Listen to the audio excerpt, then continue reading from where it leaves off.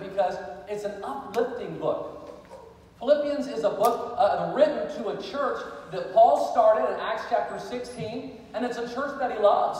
It's a people that he loves. In fact, what you're reading here about Euodias and Syntyche is really one of the only negative things in the whole book. He did mention enemies to the cross last week, but he also mentioned that he weeps over them and is praying for them and so forth. But there's not a lot of correction in the book. He's writing it to people that he loves. He talks about some of the things in there that are key to this book is the word joy.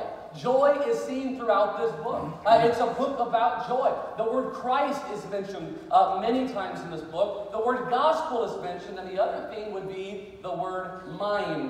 So you've got joy, Christ, gospel and mind. Those are the four kind of key things. And a lot of those things go together. You get Christ first and the gospel. It gives you joy, helps your mindset, all of that. And so as we're going through that, keep that in mind as we're getting to some of these verses that are very famous, especially with rejoice in the Lord always. And again, I say rejoice. But Paul is winding down this letter. He got through chapter 3. At the beginning of chapter 3, he talked about, hey, beware of those Judaizers that say you have to work your way to heaven. You have to believe in Christ, but you also have to be circumcised or obey Jewish law. Then he talks about how he gave all of that up because it wasn't going to get him to heaven. He wanted Christ's righteousness. And so he says that in chapter 3, verse 8 and 9. And then he talks about his goal in life is to know Jesus Christ and to live in a way that he's not going to be ashamed when he sees Christ.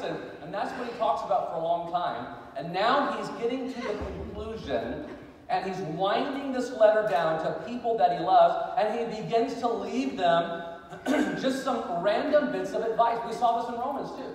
As he's closing the letter, it's almost like he's got a list of things that he has to take care of. He's like, oh, by the way, fix this.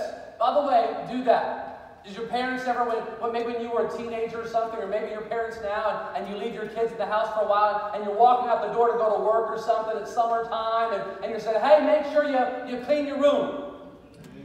And the kids are like, yeah, whatever, Mom. No, I'm just kidding. They better not be. And you're like, make sure you take out the trash, do your chores. Hey, when I get back from the grocery store, this room better look like a brand new. You ever done that one before? All right, yeah. And or whatever. Maybe finish that food on your plate.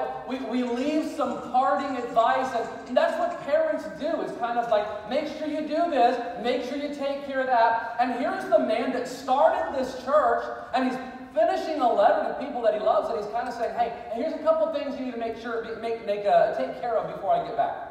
Okay, make sure that you stand fast. Make sure that you talk to Euodias and Syntyche. There's some schism there. There's something going on. Let's make sure we get that fixed. Let's make sure we help these people. Let's make sure you're always rejoicing. And then he's going to go into some more stuff. But he's kind of giving this spiritual parent advice, this spiritual fatherly advice as he's ending the letter. Now look at verse 1. Notice, because we need to keep this in mind, how he refers to the people he's talking to.